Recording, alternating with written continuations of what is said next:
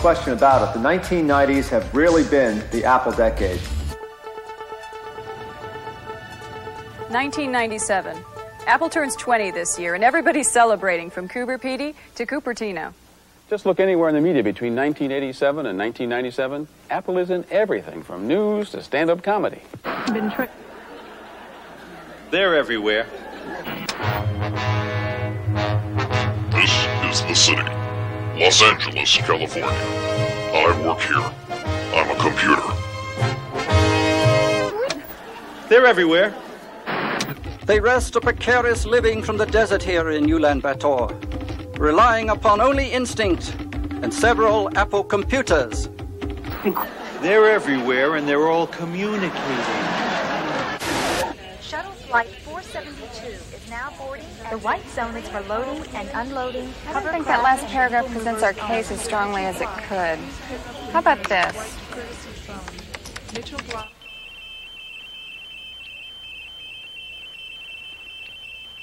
I think we should say something about wine and cheese. Perhaps.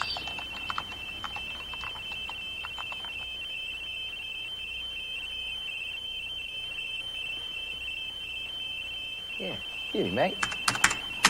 Now throw in a stack of biscuits and we'll have a party. Almost all the growth in the computer industry in the last decade happened in one place, the desktop. And of course, that means Apple. This being 1997, some people feel the Apple II concept is getting old. We don't agree. The Apple II VSOP, the computer for the new millennium. Very smooth old processor. And today at Apple Computer, another milestone. This is the 50 millionth Macintosh produced since 1984. And in the last 10 years, we've made a lot of big improvements, and some small ones too.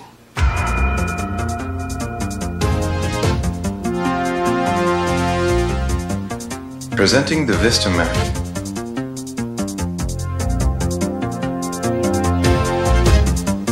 The Vista Mac 2, a new, thinner profile.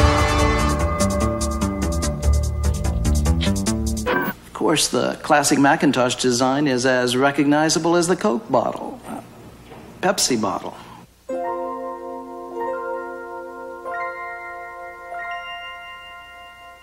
Computer speed doubles every 2 years, computer memory doubles every 2 years.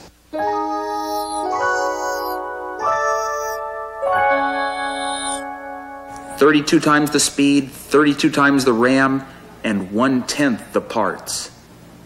Weird. So I told my wife, this is the 90s. We do more with less, right? You don't believe me? Open up your computer. What's in there? Nothing. There's nothing in there.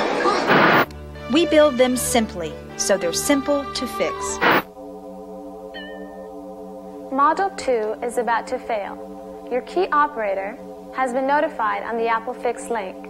Replacement should take about 3 minutes.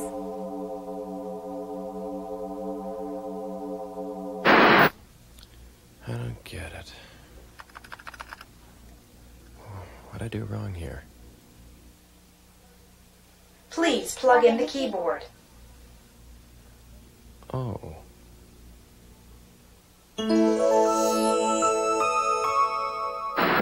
A computer that talks is no big deal.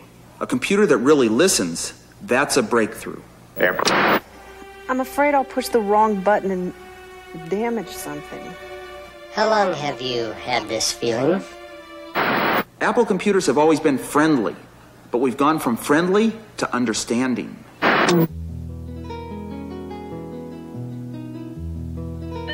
Good morning. This is October 5th, 1997. I have checked 4 wire services, scanned 8 magazines and 18 newspapers, and accessed the New York, Tokyo, and Paris databases. Here are 3 items you may be interested in.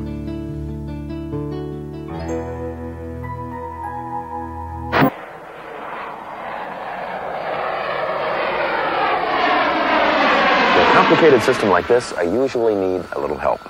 Now you'll need financial management with 83 workstations, 2 domestic sites and 2 international, sub-networks within each site. Yes, and I'll need mainframe access throughout. Here's a possible configuration. We installed one like it last October. How's it working out? Hello, I'm Stephen Smith, Vice President of Intercon.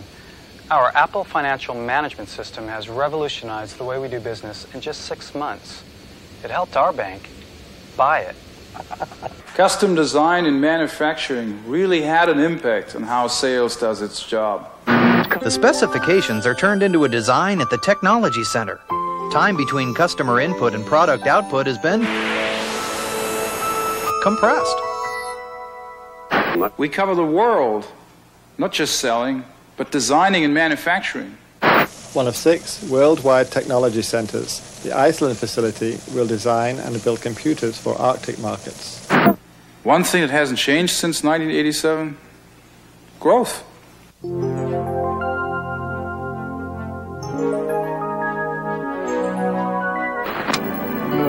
When Apple Computer revenue broke $5 billion back in 1991, John Sculley's reaction was characterized as that of a Cheshire cat grin.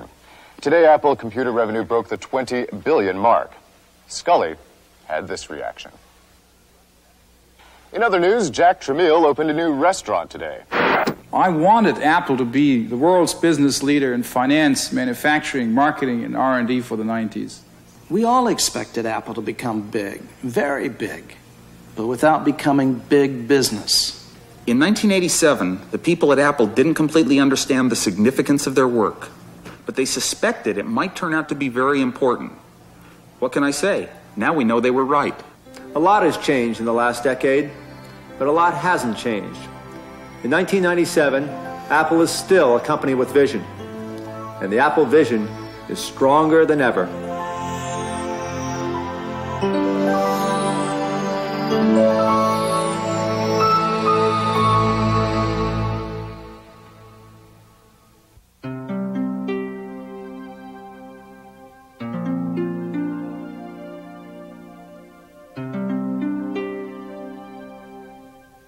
When you drag an icon over to hard disk in order to have a copy, supposing you make a mistake and do it twice, what?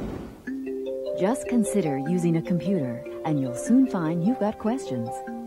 Thousands of Apple computer users across the country are also finding answers. Answers from people, meeting together to get the most from their computers and themselves. People like you.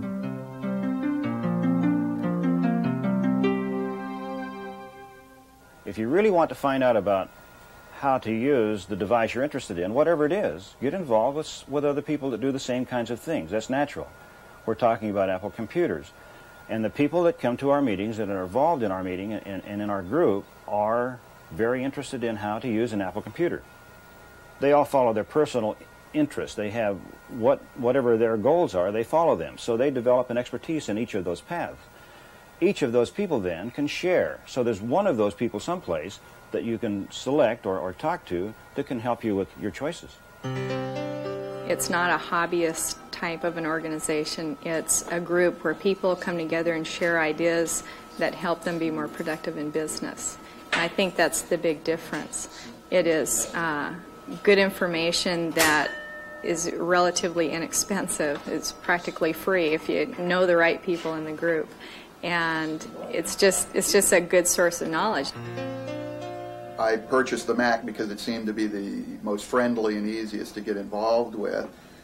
But I still didn't know what RAM meant and what ROM meant, and it was wonderful to go to a user group and be able to say, you know, I really feel silly because all of these ads talk about so much ROM and so much RAM.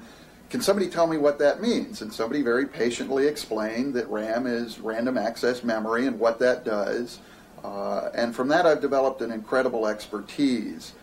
More than 850 Apple user groups exist across the country, supporting users in home, education, government, and business use.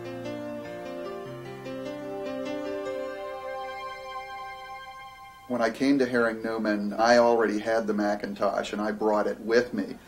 The user group has really helped me in developing other sources of software, or other software that would be appropriate for the group, for the office here. Our time billing, is a software product that I learned of through the Downtown Business Users Group. Good evening, and welcome to the September Macintosh Downtown Business Users Group meeting.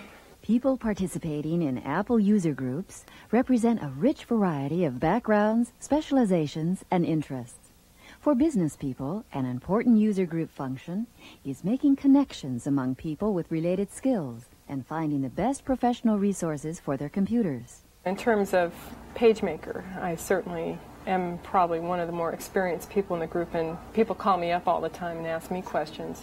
But there are other aspects of it that I'm not as versed on. Like last week I had to do something in Illustrator, and I was on the phone in 5 minutes. How do I get such and such to move? And so it's kind of a back and forth thing. Nobody's an expert on everything. Everybody has their little niche. So I have mine, and so do other people, and I know who to turn to when I need it. A majority of the people who come to our group come because they use the machine at work, not because it's a home toy or a fun thing. There are lots of small business users, there are government workers, there are people in the armed forces. What they come for is to make better use of the programs that they have, learn tricks. Like lots of people need to design forms. And if they talk to other people who've already done this, it can cut down the amount of time it takes to learn a program to do a specific task.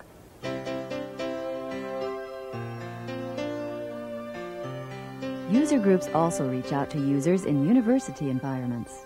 Welcome to the Stanford Macintosh Users Group. I'm Barry Iron, and we're going to start with a half-an-hour question-and-answer session. The university is very involved in computing, obviously very involved in Macintoshes, but we get a broad input and a lot of good ideas because of the diversity of people here at the university. The other thing is that we're very close to the Palo Alto community, and so we also share that. University user groups serve the needs of a wide variety of different Apple owners and draw on the special resources of their communities to do so.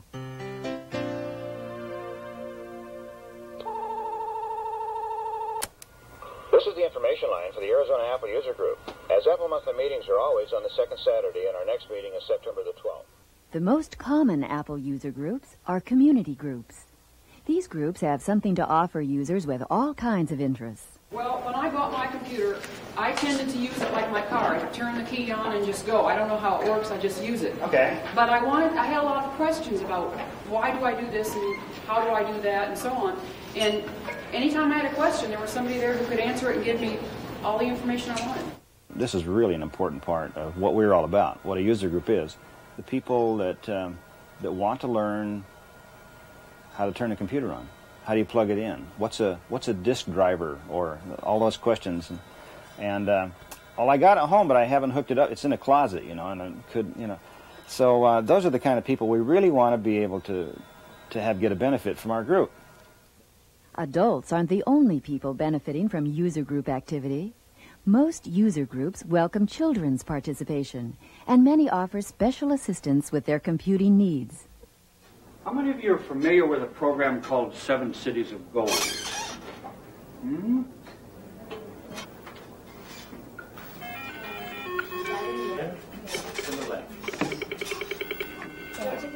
So you have 3 ships. How many men do you want to put on each ship? 50. The wide variety of people participating in user groups ensures that users of all levels and with all interests can find the answers they need. You can learn from books, but you can't learn all the nuances that you can just by talking to people. And I think you often learn easier, faster, and appreciate it more when you learn from people. Certainly the books are going to help you as a point of reference. But sometimes you read through a book and they say, gee, it just doesn't, I don't understand what it's trying to say. And you talk to an individual, and if they say something you don't quite understand, you say, could you rephrase that? And it's right there. It just comes right back to you, and immediately you've got the situation. You can grasp it. You know, a floppy disk is this round little piece of plastic inside a hard plastic casing.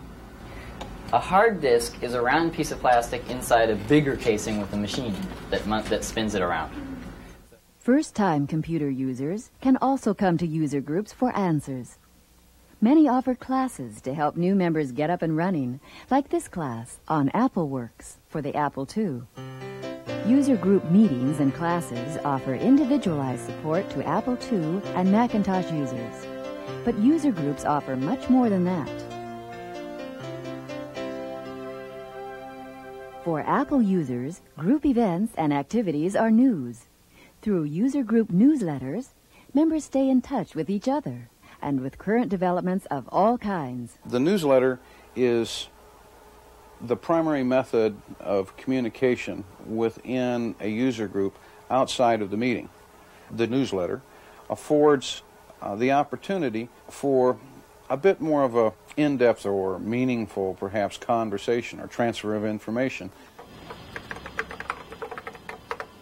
The BBS, or Bulletin Board System, allows members to telephone in through their computers to receive and leave messages. And then once you call, using your computer and some terminal program, say, you find out information, transfer files, post messages, and generally exchange information. It's sort of like an electronic miniature version of the Clubhouse.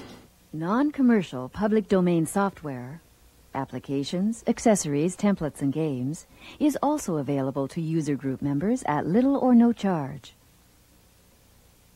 User groups are a resource for members looking for creative new tools and a forum for developers looking for feedback on the software and other products they produce. You can specify a point here and a point there. That's where I want the text that I'm typing in right now to go. We came here to get direct feedback from users of Macintosh CAD software about what they like and don't like about the software they're using now and what they wish could be incorporated into a CAD package for the Macintosh. And we're early enough now in our development of our package that we'll be able to incorporate their suggestions directly into what we're doing.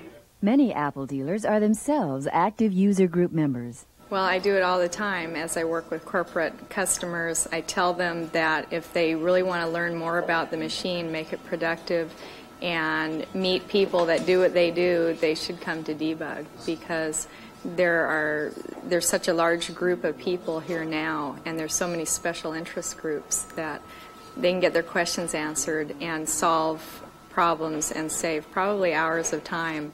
Apple actively supports its user groups through the User Group Connection, a program that communicates with user groups to bring the most up-to-date information about Apple products to people like you. But I admit that I felt a little bit apprehensive when I first went, just wondering if it would be like going into an auto parts store and trying to ask for a spark plug and feeling embarrassed because you don't know exactly what you're asking for.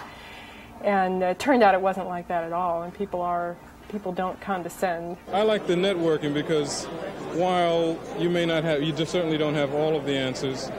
I mean, through the various SIGs, you'll meet someone that you might be able to call up at 8 o'clock in the morning or 10 o'clock at night when you're actually working on a specific program.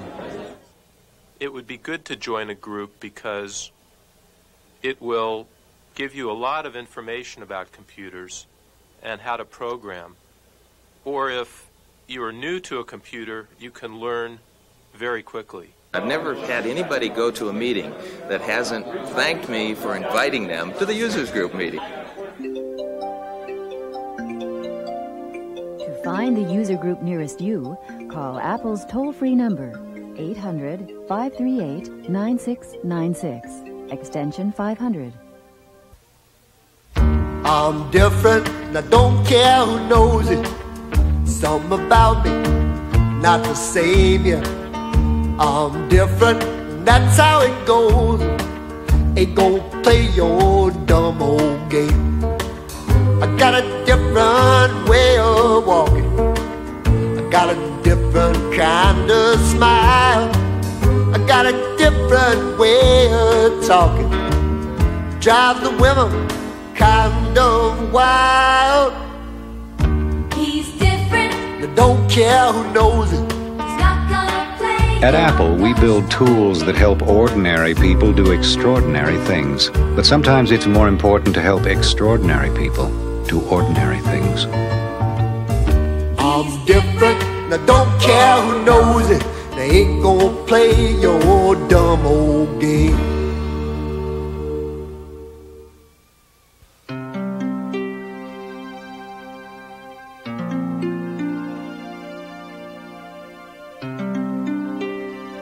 My name is Sean Fahey, and I like dinosaurs. I am writing a report about dinosaurs on my computer at home. It's lots of fun to learn how to use the computer, and there's lots of games and graphic things you can do on it, and you can make posters like this. I like the fact that you can come in here and people can give you ideas on your project, and you can give them ideas on theirs, and you can get your project just a little bit better. Because of the club, we can work and use computers at school, and for those of us who do have them at home, we learn how to use them better. I really like dinosaurs, so I thought, well, maybe if I run out of information, I can use my own information, like the old theories and new theories. Some of the new theories are... There's an old proverb that says, give a man a fish and you feed him for the day, but teach that same man how to fish, and he'll never be hungry again. When these skills that we're showing children in grades 1, and they can do binary skills and word processing and beautiful stories and databases, and take those databases and make them into games, their learning after that is just diffusing and differentiating and dazzling and delighting, I guess. Nothing is impossible. If you try, you'll be sure to work it out. By and by, if you never stick. The Apple Computer Clubs is really unique in that they bend over backwards in trying to support their teachers through different competitions that they sponsor, contests for the children throughout, to recognize them. And everybody likes recognition. And boy, you can really get it at Apple Computer Clubs. I'd like to thank the Apple Company for helping us show that the Apple computer can take part in a real human experience. It can show love and do a lot for mankind. Thank you very much. For thousands of Apple Computer Clubs, the annual merit competition is an opportunity to gain national recognition and support for their work. Now in its 5th year, Apple Computer Clubs is bringing the personal computer into the lives and communities of teachers, students, and their families. The competition was just marvelous. The children wanted to do everything. In this age, more and more children are getting computers at home. Having the computer at home and the computer club, the children could go between the home and school. We could integrate the learning. As an educator, it was a marvelous experience. The most unique thing about the Worcester Country School Computer Club is that everybody wants to join. I get parents calling up all the time. I used to limit it just to 6th graders, but now, with so many parents calling up, everybody in the school is a member of the Apple Computer Club. What I do is I set up the club and I use the students' enthusiasm. We divide all the students into committees and they take charge. They make sure that all the students are doing the work. The motivation on this has been fantastic. We started it just doing one activity a week, and the children begged to do 2 or 3. Teachers really don't have much difficulty running an Apple Computer Club. If a teacher has enthusiasm, that's really all the teacher needs. What Apple does is to give the teachers guidelines. How can the computer be used in the classroom or in extracurricular activities? Apple has a challenge handbook, a regular handbook. Apple sends out newsletters. There's so many different materials available. One of my favorite things, however, is the toll-free number. Whenever I have questions about what our club should be doing or how we should be doing a project, I call that number and get all of the answers I need. This year, our community service project was working with the Assateague National Seashore. Our children went down to Assateague and worked with the natural resource staff. They carried on an information campaign about erosion and also about the wild ponies on Assateague Island. Danny and I drew a model of on the Macintosh of what the beaches would be like after they pump all the sand on them to them.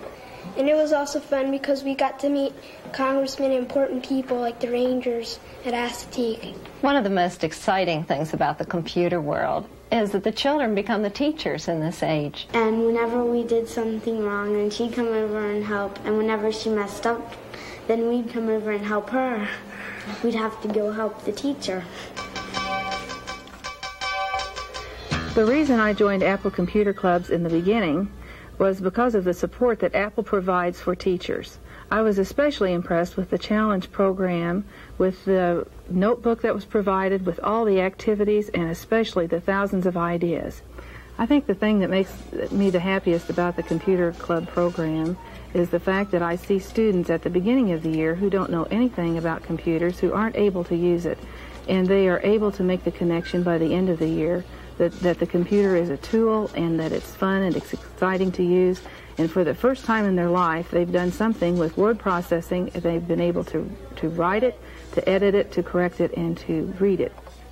'Twas the night before mid-quarters, and all through the school, every teacher was pondering all the classroom rules, checking all of the grades the teachers did do to make sure no student would cry, oh boo-hoo. Well, I like it because you can come in here and you can work on almost anything that you'd want to. Yeah, I've learned how to program things and how to do other things on the computers that I would have never even guessed how to do before this class. She really lets us have a lot of freedom, and I can do so much more with the freedom that I have in here than any other class. With the flexibility of the club program, our students are able to work in all different types of areas. We have students that are interested in logo, we have students that are interested in low-res graphics programming or basic programming, and students who are interested just in using print shop or in working with word processing. Some of our parents also have purchased computers for their students to use, I believe, as a result of the student involvement in Apple Computer Clubs.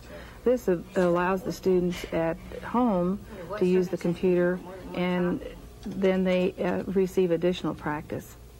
One of the benefits of Apple Computer Clubs that I really like is the opportunity to work with students outside of a formal classroom setting. We were recently featured in a newspaper article about fortune cookie sayings. Life is a symphony. It just depends on how you conduct it. Don't let school get in the way of your education. May your life be as useful as an Apple computer. The Apple Computer Club has given us a chance to show other teachers and other schools that the computer itself is not just a machine, that it is something that can be very much a part of the children's lives. Well, the project has been helping a little 7th grade boy who has leukemia, and we were asked to help him. And so they all decided they would like to adopt him as our student of the year. And so we have been spending lots of time sending cards and making banners and badges and trying to give Joe some love so that he will keep with him and make him happy. This is a very valuable project for South Whittier School. We are a little school in comparison to other communities, and this has given our kids a chance to do something with the computer itself that is very meaningful to them. They have not had computers in their home, and to come to the lab and know that they can work on the challenges and work on the project for Joe and write him letters and work with the other kids means more to them than anything else in this world. This club meant a lot to me. It gave me a lot of new experiences in how to deal with somebody like this and how to help somebody out like this. Making the banners, greeting cards, visiting him, it's something, can't explain it. It's a beautiful experience. These children need this type of support. They need the self-esteem that this will help give to them.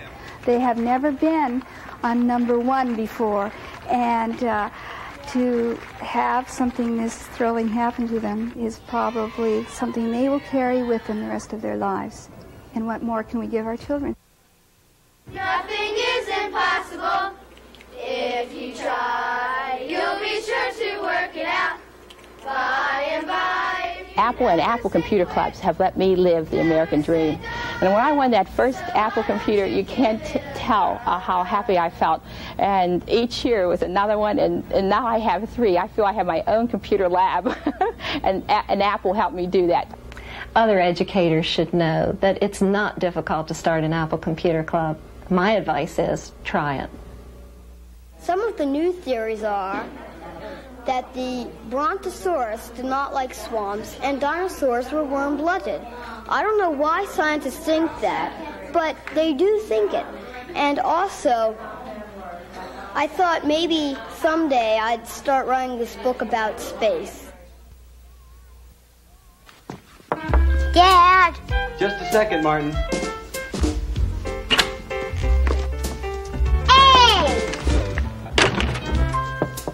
Mom, come on. Be out in a minute.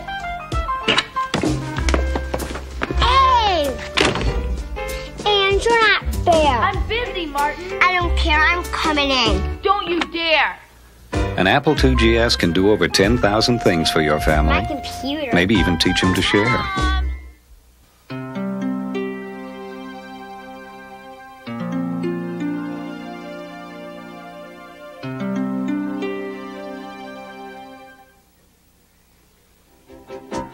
Every day of every week of every month this year, thousands of people will bring home a personal computer. Every single day. Chances are some of those people will come to feel disappointed in the computer they chose. Maybe they wound up with less than they really needed, or didn't get the support they really wanted. Maybe their computer doesn't do enough, or maybe it's just too hard to get it to do anything. At the same time, there are many other people who feel very good indeed about owning a computer. They keep finding better ways to use it, more ways to enjoy it, and new ways to improve it. You might call these people lucky, but they'll be the first to tell you that luck has nothing to do with it, because when you come right down to it, knowing whether or not to buy a personal computer, or even knowing which computer to choose, only takes a little common sense and some good advice. So for the next few minutes, you'll be hearing just that, common sense and good advice. And you'll be hearing it from real computer owners, people who will tell you in their own words why they did what they did and what they found once they did it.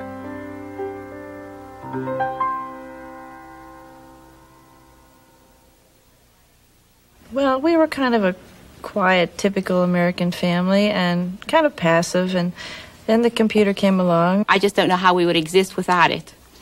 I'd run away from my parents and find somebody with a computer. No, he wouldn't do that. The 3 of them became violent, semi-violent. Well, no, I was in genealogy before I knew about it. I know you were, but I thought you were in love with your computer now. Oh, I am in love with my computer. I can't get them off the computer.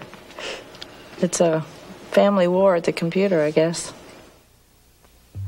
He said, "What are you going to use it for?" And I said, "I'm not going to use it. The kids are going to use it. The kids can't go through life being computer illiterates." And I have a lot of paperwork. I'm a collector of paper. And I was trying to find a way in order to get rid of some of the clutter, which my husband doesn't really like. I raise registered Angus cattle, show cattle, on the farm. I need a method to keep records of their pedigrees and their performance, their offspring. We needed something to help us budget organize our budget. And he said, "This just came in. It's a first personal computer." He says, "I don't know how it works. I don't even know how to put it together, but I do know that it's going to change the world." And he was so excited about it that I caught that enthusiasm. I first decided to get involved with computers because I saw a lot of kids who knew a lot more about them than I did. And I realized that it was a technology that was really affecting music a lot, and there were a lot of possibilities. I became interested in using a computer in the first place by joining a group connected with our genealogy society. And Mim, after a while, she said, "Oh, geez," she says, "it's the wave of the future. We have to do it." Just sort of doing stuff, computer games and stuff. Do you have a favorite, Nate? Muppet keyboard. You do our accounting, too. Yeah, I do. All of our bookkeeping, all the accounting. input all the checks, for a checking account, balances them. It makes reconciling bank statements very easy. You know at the end of the month instantly exactly how insolvent you are. I just felt like I was sort of on cloud nine. Using the computer, it was so much easier than using the typewriter. Well, what I mainly use is the word processing program, which I find is really good. I do a lot of letters. I started using it as a journal, and I found that I have been keeping a journal for about 20 years, writing one. And it was so wonderful to be able to go upstairs and type out thoughts for 5 minutes. Yeah, I write poetry on it. I communicate with a lot of friends, actually, just for personal use. I make letterheads, I make lists, I keep track of all kinds of activities in my life. I only use part of the spreadsheet. I use it for lists of business contacts and things like that. One of the programs that I uses a video camera, which I thought was really handy. If I have a problem drawing let's say a car, for example, at a certain angle, with this video camera, I can go out and take the shot of the video, or shot of the car, and it appears on the computer, and then I can draw from there. I'm a typical adult. I use about 10% of the computer, like I do with my mind. I don't explore as much as the kids do. We have invested in some educational software for the kids, and we didn't actually buy any until after the kids had really learned their shapes and their colors and most of their numbers. Our kids were 3, I think, and we're in preschool when we got our first educational software. Actually, some of it was a gift. The things I like about the computers most are the games. Now, in a way, I kind of disagree, because I think the educational games are pretty good themselves. They turn it into a game, but then, like the kids really don't realize that they're learning, but they are. You can make banners and cards and signs. Make cards. I think that's how you learned how to write your name, isn't it, on the computer? We live in Kansas City, Missouri, and we use our home computer to make this newspaper. Right, Tony? Yes. I yell, Christy, what's 4 times 4? Oh, 16, And then when she tells her teacher at school, Kristen, how'd you learn all this? Teacher's surprised. The grammar and speller programs are excellent because children tend to not want to take the time, and this forces them to take a look at their mistakes. Her friends are interested, and she has a lot of her friends over. They come over and they do group projects together on it. I do my homework on it. I've done 2 reports on it. And I made a baseball score sheet for our other computer. And I was afraid he could never write in longhand again. That was a big concern I had. But as a result of his work with this computer, when he is writing in longhand, I find it to be more careful, more concise. The most cool thing about this computer is that the computer talks. I mean, there's not very many computers in the world that can talk, but I'm glad that there are some that do. Keep it up, Jamie. Let's return for the next problem. It just goes into her mind. She doesn't realize it, that she's having fun. Well, she realizes she's having fun, but she doesn't realize she's learning. I think I checked maybe 6 stores before I finally bought one. The first store I visited, I had a difficult time with the gal that was the girl salesman. Salesperson. Salesperson. It seemed like she just wanted to sell the computer. And I was blitzed and ritzed and made to feel like I was what I am, a moron in this business, and I responded the way I think most people. I walked out of the store. But there were other dealers in the city who did give us support, no matter what kind of support we needed. And, of course, I needed a great deal of support. I just hate shopping, but it was a good experience. I learned a lot about computers and what they could do from talking to salespeople. All our computers since that first purchase have been with a dealer, and they walk you through it, through the programs, almost hand-hold you, showing you how everything can be done and how you can use it to the maximum advantage. So I think the most important thing is a good dealer. The one I purchased was very expandable, I started out with a simple monitor. I'm no computer expert. I still am not. Basically, the word processing equipment. And we've since added an external disk drive. Right. And a keypad, because a lot of calculator keypad. Then later we added the mouse and a joystick for games. We needed to send things by the modem, and we needed to print things out. We needed to have a decent printer that printed at a decent, decent rate. So when we put everything together, the cost of it wasn't the major factor. Well, at first I thought this is an awful lot of money to be spending on something that I don't know anything about, and I don't know how I'm going to use it. Still considered them somewhat of a luxury. I wasn't totally convinced we needed one. I says, wow, where are we going to get the money? I says, we're into so many other collectible things, and this might be another fad or something. No, I felt when we first bought the computer that, I don't know whether we should be spending this money and everything. But now I feel it's a necessity. It cuts down on time. My time is very important with these two children, and I really use it a lot to... What, sweetie? Kevin wanted a computer so much that he saved his own money and actually bought the computer that he's got. I put half of it on my credit card and just figured I'd pay for it somehow. And I'm really glad that I did now, because it turns out that it's paid for itself several times over. And now I'm using it for so many things I never thought I would. When I got it home, I was really excited and put it on, because I didn't have my room. I just redid my room and I have a place for my computer. So I put it on the dining room table and I just worked and worked and worked.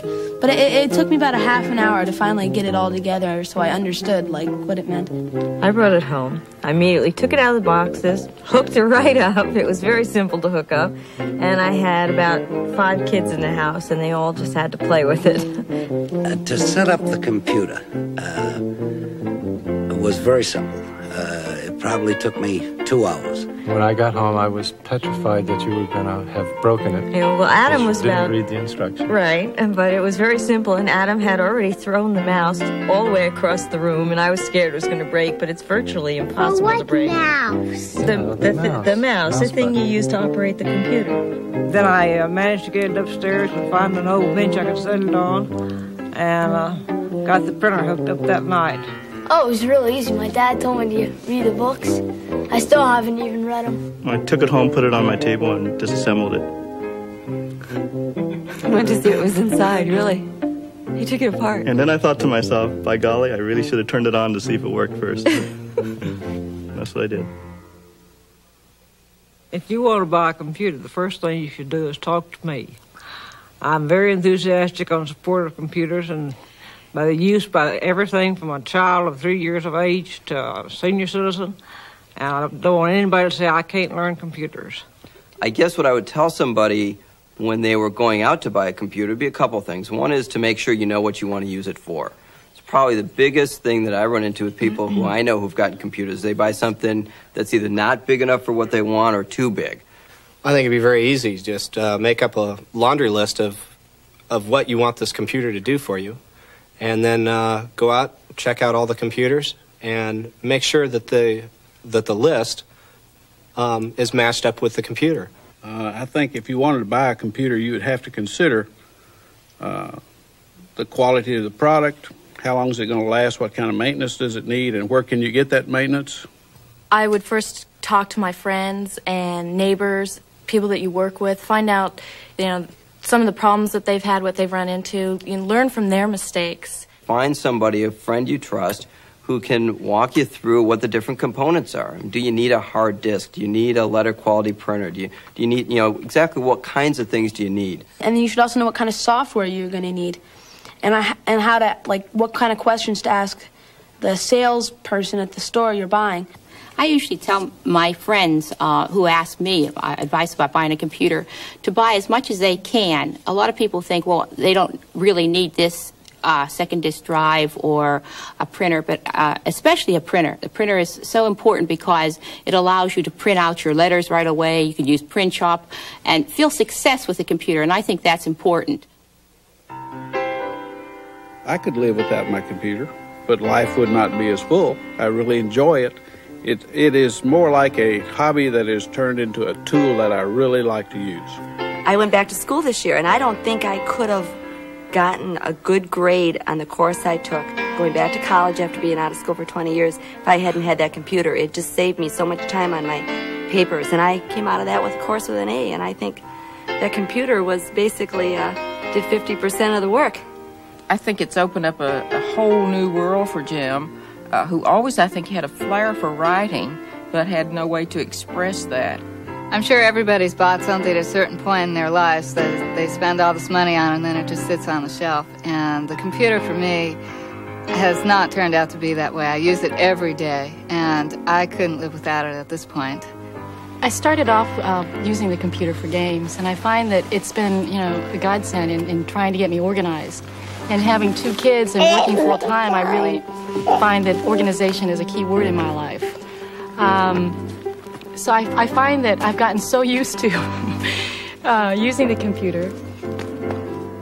I'm sorry, can you come back here? Since I started using a computer, my personal boundaries have become the size of the planet. I'm communicating with people in over 20 countries now, and in a real intimate way every day. We talk about professional things, we talk about personal things, marriages, births, deaths, business activities, the works. It's just a normal way to extend yourself out to the limits of the world. It was like almost a magical thing for me because every day I'm finding more and more things to do with the computer, and it's just amazing. One thing leads to another. And I ran into a guy in all places in Cutler, Maine. Now, you can't get to Cutler, Maine. There's a lot of people that would be absolutely convinced that Cutler, Maine is a mirage. And I actually met one of the natives there when I thought I was doing well in the computer world, and he had a modem, and he was hooked up to CompuServe, and I couldn't stand the thought of that bucolic idiot getting ahead of me, so I went out and bought one, and I'm groping with it, and there's a whole world out there. There's university databases that I can plug into. CompuServe could bankrupt me just with their marvelous services. And I'm going to get wired, and I'm going to be able to transmit files and receive them, and I'm going to go back to Cutler, Maine if I'm ever able to find it again, and I'm going to tell that guy, to you.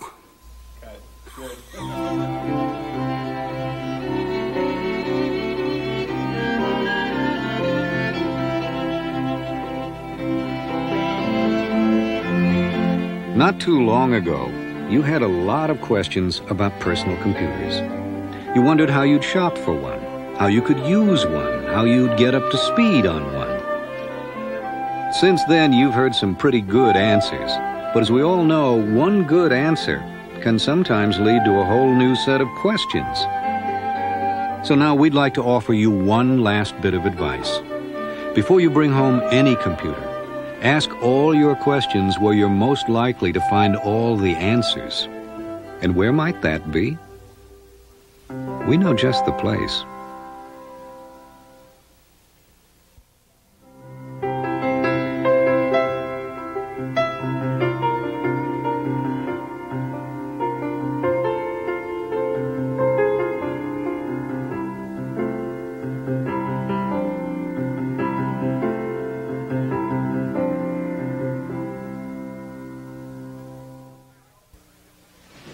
Is no time at all, so let's get moving. First, Ivan, I know your group can make these numbers look presentable.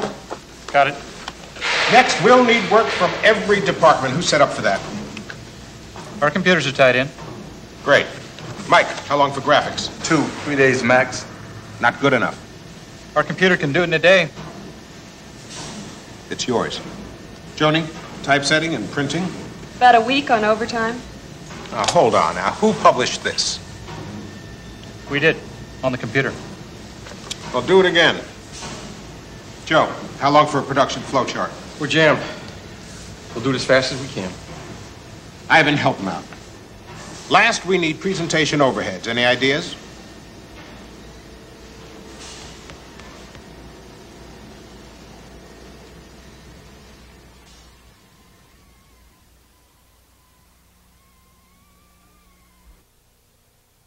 I first met John Sculley, I guess, about 4 years ago when I was invited out to Apple to see a new product they were working on called the Macintosh. And I guess like a lot of people, I was wondering what this former president of Pepsi-Cola could bring to the personal computer industry. And in fact, in the time that's followed, John Sculley has really become a living legend in the industry. And we're really very proud to have for the first time at the BCS, John Sculley, the President, Chief Executive Officer, and Chairman of Apple Computer.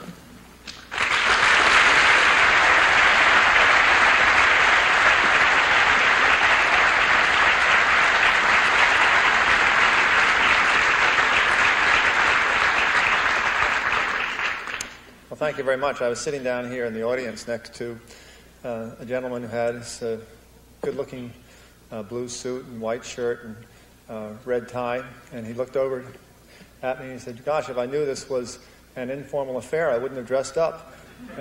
And I said, "You don't understand. I am dressed up." Perhaps that's how much I've changed since I've gone to California. It really is more than 3,000 miles from East Coast corporate America to high-tech Silicon Valley. And what I'd like to do this evening is to share with you some of those experiences. In fact, I've just finished writing a book, and the book is called Odyssey, Pepsi to Apple. Many times when a CEO writes a book, it's kind of looking back on their life and trying to put things together in some neat monument that will not be flawed in any way, because they obviously didn't make any mistakes during their career, and tells you what they have accomplished. And when I came out with the book, while I'm still at Apple and still hopefully somewhere in the middle of my career, people said, "Well, why did you want to write a book? Now, why didn't you wait like everybody else? Don't you understand that's what you're supposed to do? You're not supposed to talk about these kinds of things." Well, what they didn't understand was that I wasn't trying to write a book about the history of Apple or the history of Pepsi or my own autobiography. Rather, what I was trying to do was to use these as reference points that have shaped my experience, just as the world has gone through a transition from the industrial age to the information society over the past 10 years. Half of that time I spent as CEO of a second wave, very successful industrial age company, Pepsi-Cola company, and the other half of that time I've spent here at Apple Computer. And I think that just the mere fact of being able to look at the world through two different lenses has given me the chance to at least compare and contrast the differences between those two different economic concepts of the industrial age and the information society. And what I was trying to do was not to talk about what has happened, but rather to set the stage for the things that I think are possible as we move into the last years of the 20th century. And not only possible, but I would suggest necessary, because I'm concerned, as I'm sure many of you are, that here we are in America with our competitiveness in retreat, with our education priorities somewhat in doubt as to whether they are the right ones and whether they're well understood by those who are in policy positions to be able to make those kinds of priorities. And at a time when there seems to be a heavy dose of cholesterol injected into many of our institutional systems. So what can we do to promise a better world for those who are still in college, those who are young managers or middle managers, and who are going to be hitting their stride as we cross over into the next century? Why should they inherit a world that isn't at least as good as the one which all of us inherited? And I think there's still some options that we have that are very different than those that are being presented by many of our leaders in government, in business, in academia, that might be considered as to what we could do to make it a lot more exciting as we enter the 21st century. So that was the basic idea behind the book, but the book is more than just a set of ideas. It's also an adventure story, and when I wrote it, I wanted to write a book that you didn't have to be a computer expert or you didn't have to be a business expert in order to enjoy it. Because as anyone who has followed the personal computer industry saga knows, that it has been a roller coaster ride. It's still an industry that's young enough that most of the personalities that have shaped it are still alive and well and thriving, and it's one which has become a part of the American folk legend, at least in business terms. And I felt that telling this story, at least from the perspective of someone who has been one of the players on the stage, would be interesting to many people who still don't know very much about personal computers. I hope you can appreciate just how different it is for someone who had worked for 16 years in a large, successful corporation to move from the East Coast out to the West Coast and go to Silicon Valley. I remember the first 3 days that I was at Apple, that I went to my first off-site down at a place called Pajaro Dunes, which is on the Pacific Ocean. And this is very different than any management meeting I'd ever been to. The meetings I had been to, the agendas were carefully prepared, the analysis always done ahead of time. We sort of knew the outcome of the meetings before they even began. But this meeting was probably better described as a free-for-all, because everyone had their own opinion about what we ought to be doing, and everyone wanted to talk about it all at once, until the chandelier started to shake, and I discovered that I was in my first earthquake, and someone yelled, "Run for the beach," and we all ran outside and ran for the beach, and then someone yelled, said, "Wait a minute, the last time we ran for the beach we had a tidal wave. Run for the dunes." And that was kind of how we did almost everything.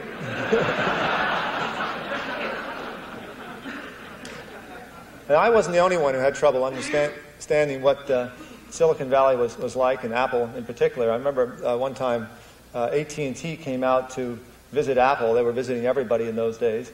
And they showed up in a way that they thought would make us feel comfortable. So they all came out in casual clothes. And of course, we wanted to make them feel comfortable, so we showed up in suits and ties. It's a weird meeting.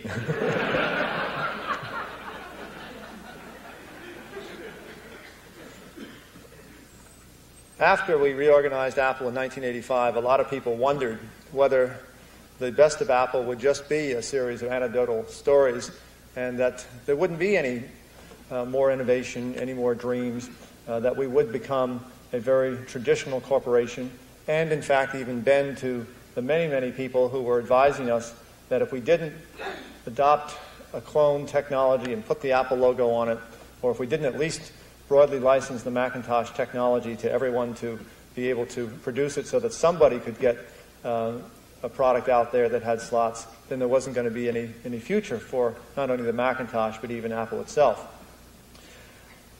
We chose not to do that.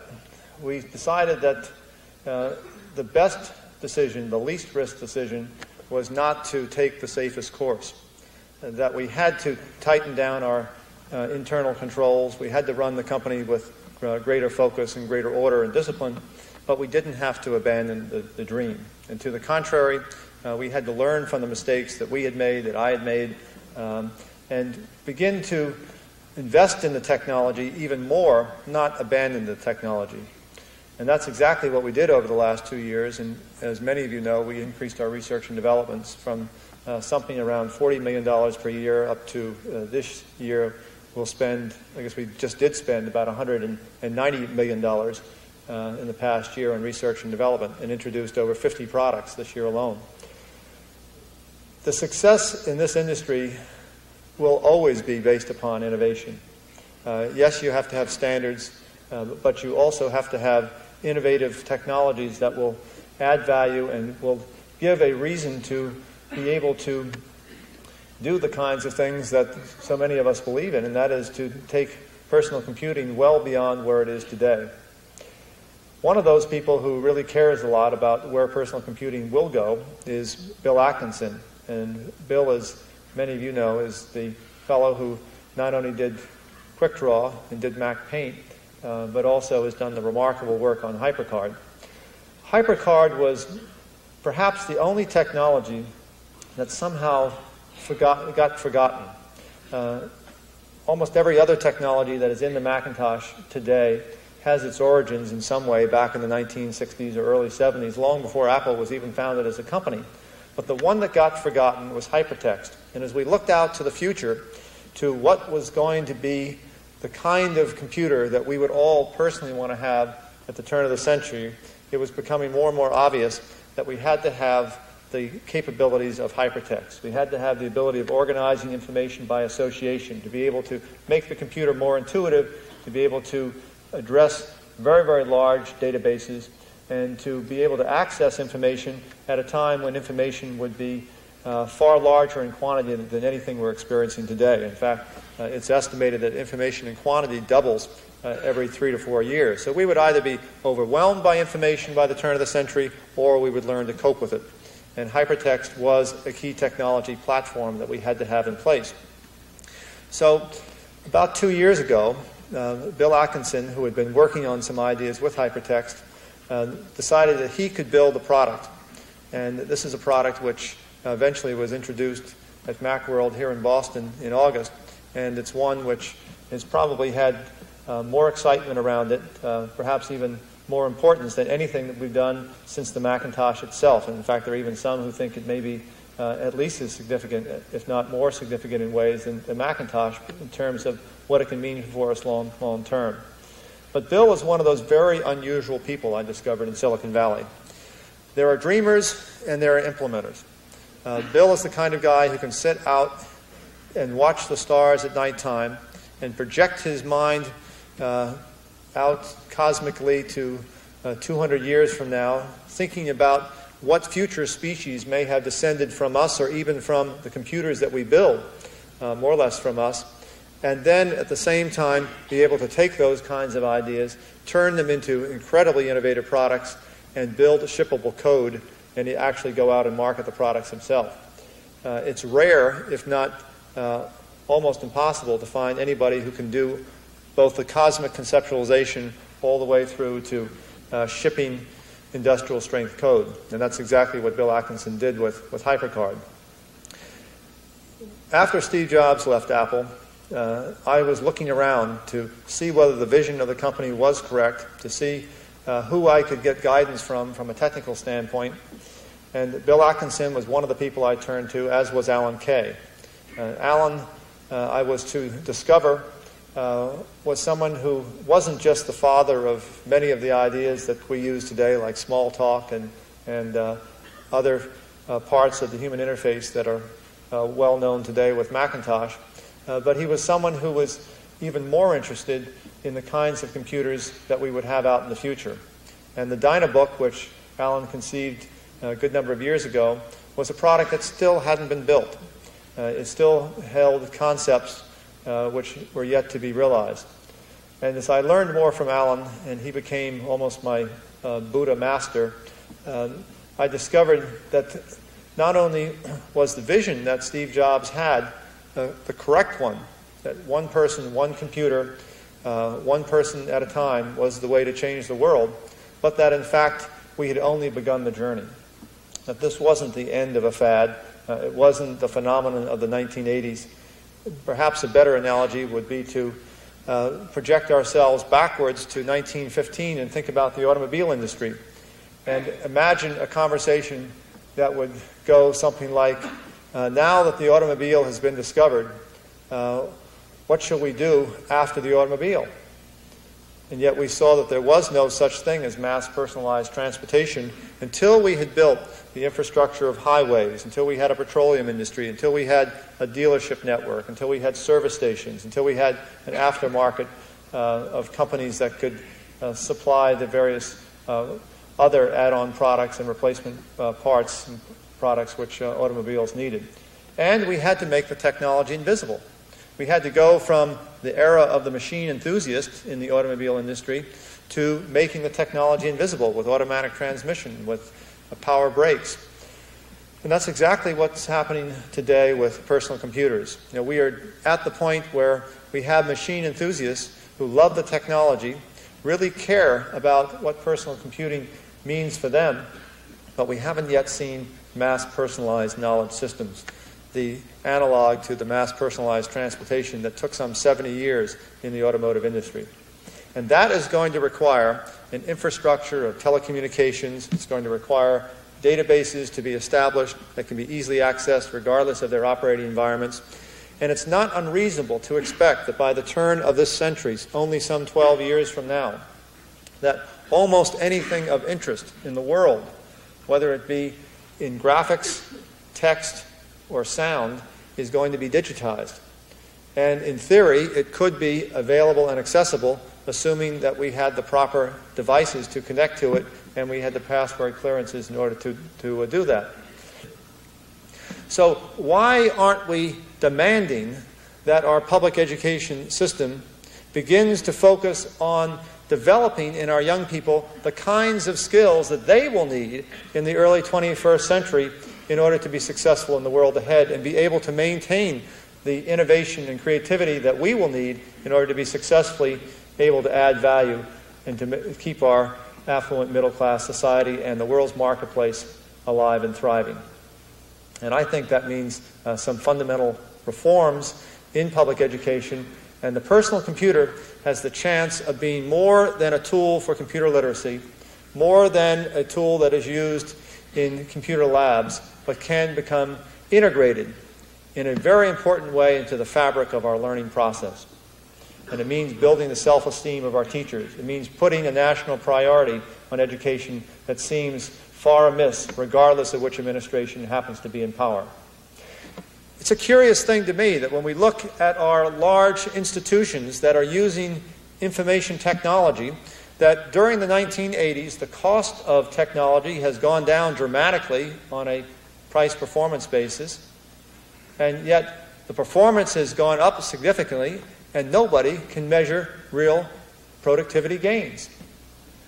The old concept of taking large mainframe computers and taking the workflow and systematizing that so that work can be done faster gave us measurable productivity for about 15 or 20 years. But more recently, doing things faster isn't enough to get measurable productivity gains. We've got to learn how to do things better.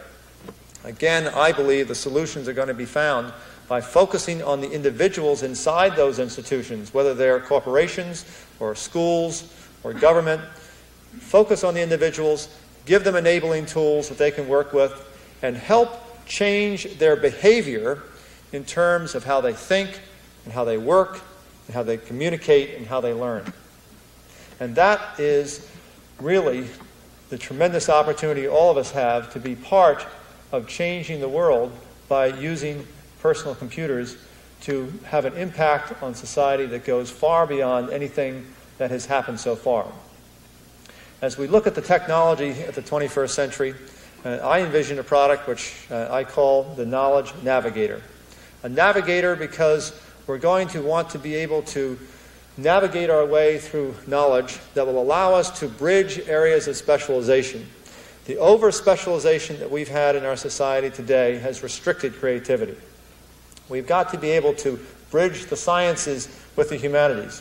And think back to the precedent of the Renaissance in the 15th century, when we had a wonderful invention in the year 1360 with the printing press, a tool that enabled individuals to be able to access knowledge, to democratize the book, the printed page. In 1360, only 1 out of 100 people was estimated to be able to read. 140 years later, in the year 1500, it's estimated that 80 out of 100 people could read, and that books were no longer printed in Latin, but they were printed in the tongues of whatever was the spoken language at that time. It's hard to imagine whether we even have more than 80% literacy today in a highly industrialized country like the United States.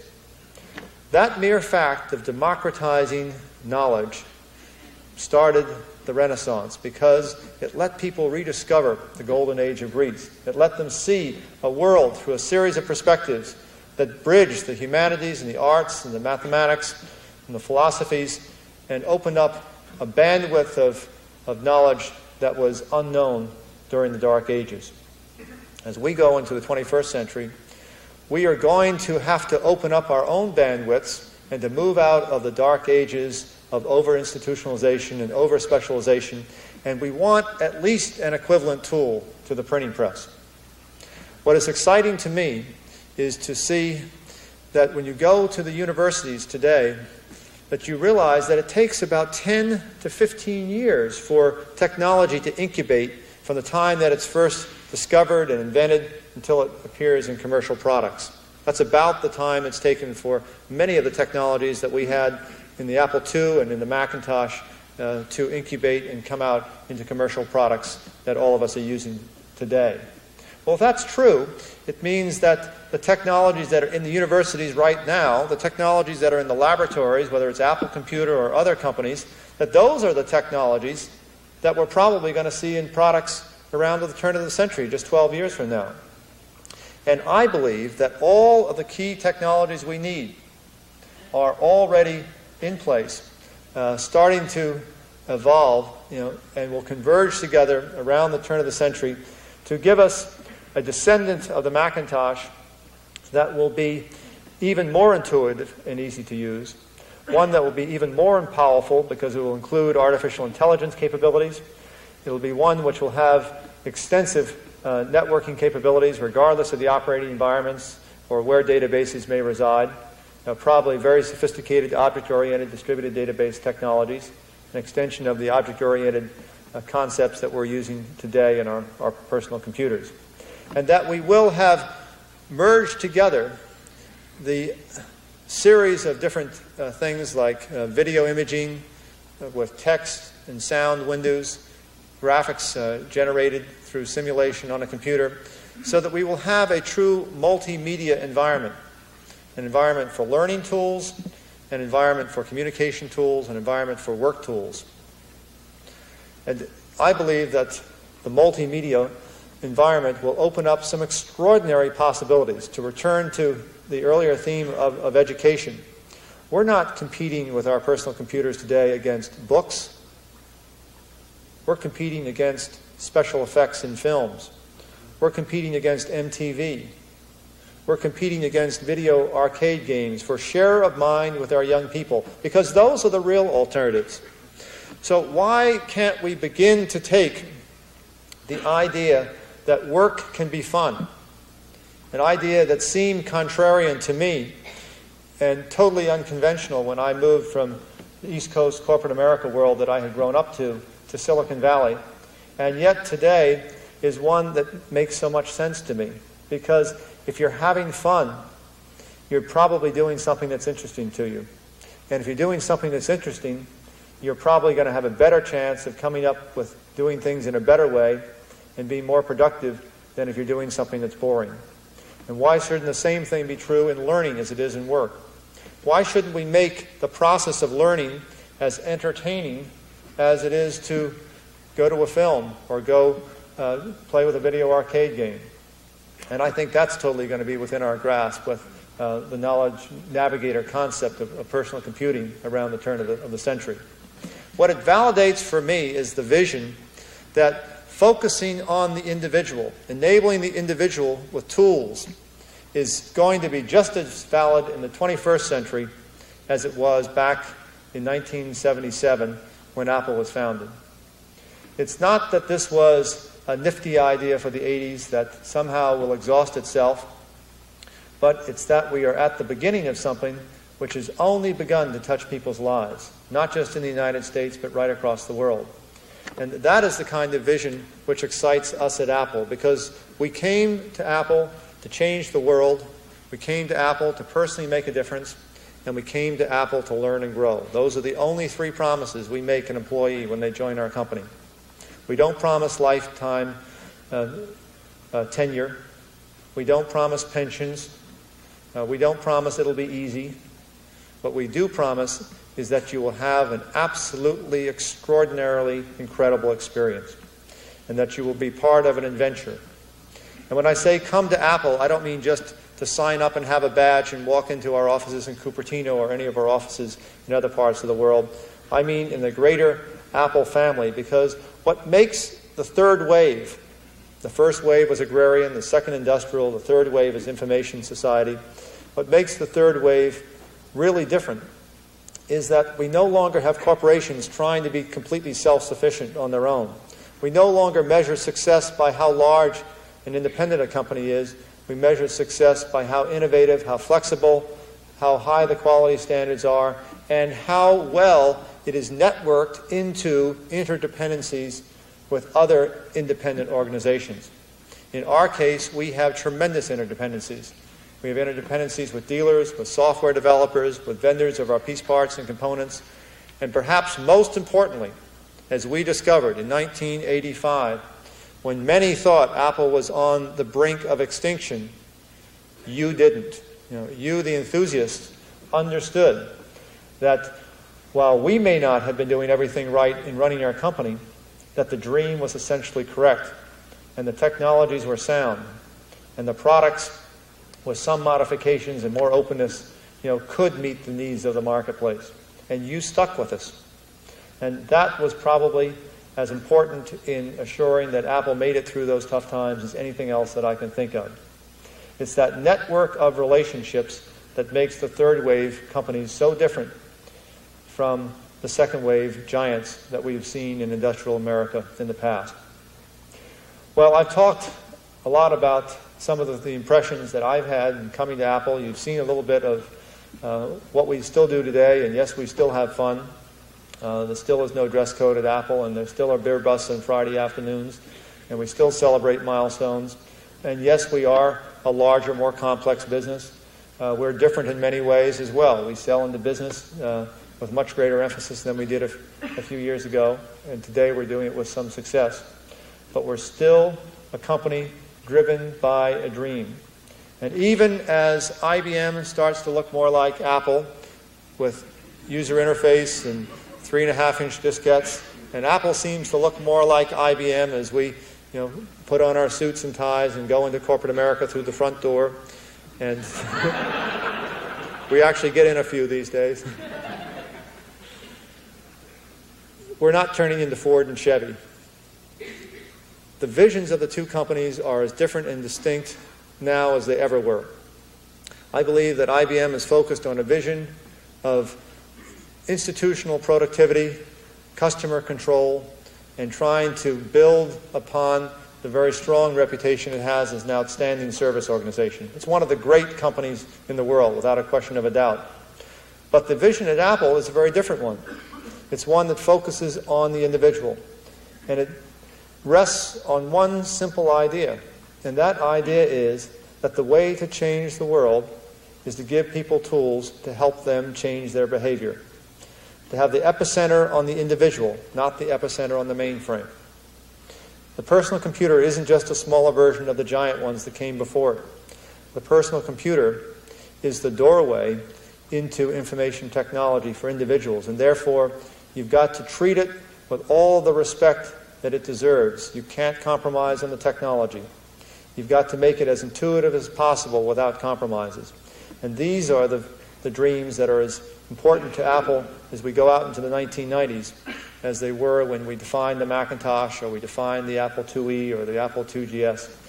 These are the things that are at the roots of the value of Apple Computer, and they won't change, regardless of how much else changes in the industry ahead. Well, thank you very much for the chance to be able to visit with you and talk tonight.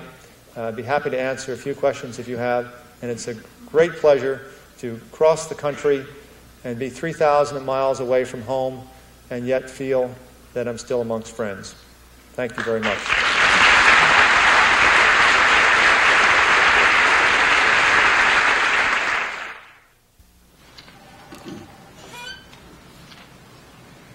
We've been talking it over, and we agree that on the basis of the work, it's easily the best presentation we've seen.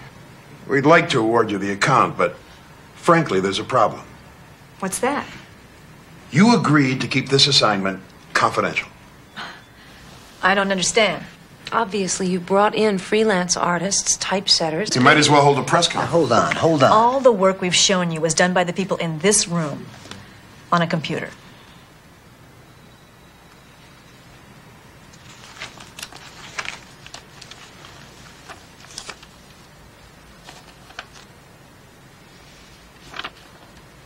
What computer puts out work like this? Hire us and we'll tell you.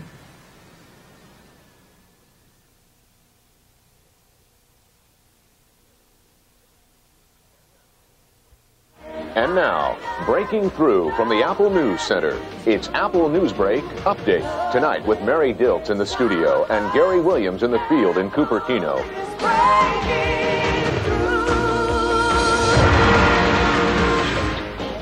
Good evening. Our top news story comes to us from Apple Computer in Cupertino, California. To continue that history of breaking through, Apple announced today their exciting new product, HyperCard. Our news update team was at Apple today and found out that HyperCard is a personal toolkit for creating, customizing, or using information the way you want. HyperCard is an information hub. It uses files, known as stacks, which contain cards of related information, such as a stack of address cards. Cards represent information that can be made up of text and graphics. Cards also have buttons, and it is when you click on these buttons that the process all begins. And HyperCard can take you to any card of related information in the same stack, or even to other stacks. No other tool matches HyperCard's power and ease of use for applications requiring the linking of various kinds of information. To learn more about HyperCard, we talked earlier with its creator, Bill Atkinson. We found Bill getting ready for Macworld and asked him about his brainchild, just what it is and why. I view sort of the Macintosh has the operating system at the bottom, or the hardware at the bottom, then the operating system, and then the toolbox, the menus and quick draw and windows, mouse handling stuff, and then sort of a big gap, and then programmers up there who make it accessible using the toolbox to customers. And somewhere in between the programmer and the toolbox needs to be a layer that allows customers to get their hands on the capability of the Macintosh. That's what HyperCard can do. Well, now that we're intrigued, I'd like to go now to our technical reporter who's over at Apple, Gary Williams. Hi, Mary. I'm here in Cupertino covering the excitement of today in HyperCard. I interrupted you because you were talking about browsing, and I thought it might be easier to show everyone right here on the screen just how it works. To start the whole process, you just double-click on the HyperCard icon. And we bring up the first card, which is known as the home card. Mary, this is like a directory for all your HyperCard stacks. It's on this home card that all the icons you see are actually buttons. And by simply clicking an icon, you access the stack pictured. You can always return to the home card from any card just by clicking on the home icon, which looks like a small house. HyperCard presents information on cards just like index cards, and even has full MacPaint menus for creating graphics. What I feel makes HyperCard so special, though, is that it enables us to link any piece of information on one card to information on other cards. You link cards to organize information in absolutely whatever way is most useful to you. When you talk about browsing and retrieving information, it goes like this. Let's say you often travel on business to foreign countries, and you need instant access to comprehensive information about those countries. Recently, you've been assigned to go to France, and you need some answers to common questions like how to convert dollars to francs, what the weather is this time of year, and what kind of transportation is available. What do? The solution is HyperCard. All you need to do is buy and use a stack of travel information, such as this stack called Business Class. You would tell HyperCard where you are presently located relative to the city or country for which you want information, and tell HyperCard the current conversion rate of exchange from the foreign currency to your currency. Let's say the rate is 6 francs to the dollar. We'll enter 6. We then select the country or capital city for which we want information. You'll see a map of France and several icons, which are really buttons, all along the bottom of the card. From these buttons, you can click to access all kinds of information about France. Suppose you have 5,000 francs. We use the currency converter to see how many US dollars those 5,000 francs are worth, and vice versa. And once you've finished, you just click on the home button. Well, Mary, that gives you a good description of browsing and retrieving with HyperCard. Our next story is about using HyperCard to add or change information in a stack. Now, earlier today, we found out who might use this and why. HyperCard has 5 levels for using it, and they range to be a nice, easy transition from one to the next. The lowest one is browsing, in which you just click on things and look around. The next level up is typing. You can make new cards and type information into them. That's the level you would use if you just want to use your address book to keep names and addresses in it. You can make new cards, you can type into them, you can browse around, but you can't draw pictures, which is the next level, painting.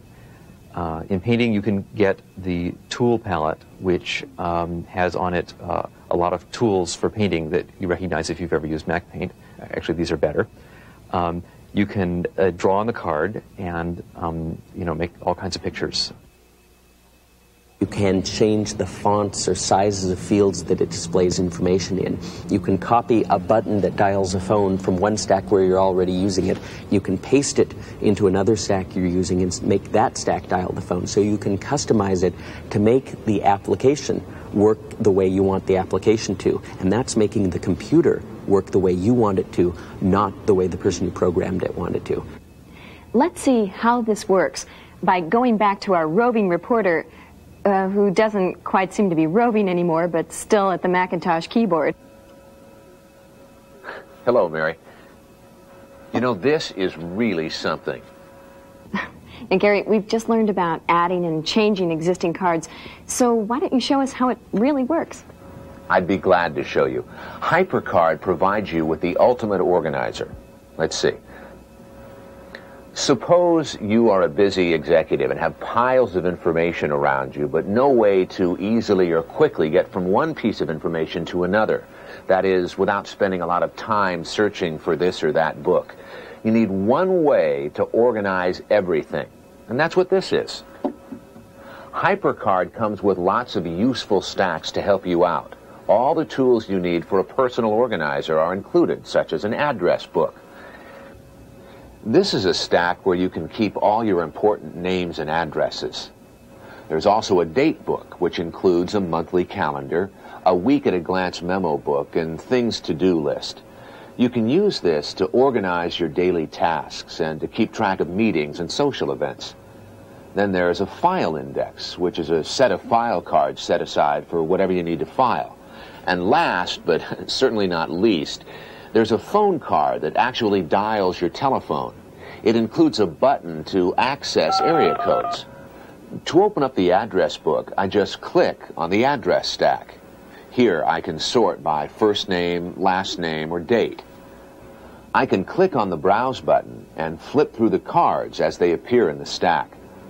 I can then add a new name, address, and phone information to an existing stack, and I can even automatically dial that number. If at any time I want to go back and review a card I've already seen, all I need to do is click on Recent from the Go menu, and I'll see the last 42 cards. They will all appear on the screen at once, and I just need to then click on the individual card I want, and it will automatically appear on the screen. Let's close with a final comment from Bill Atkinson. There was a message of love and excitement that was poured into Macintosh, and people got it. They feel that when they use it. When you use a Macintosh, they feel it, okay? Whatever mood or feeling an artist has as they're making their art comes through in the product. And even though you don't meet directly the people who painted that painting, you know something about them from the feel of the painting. That happens with a program, too. I hope that HyperCard will show some of the openness that I'm feeling.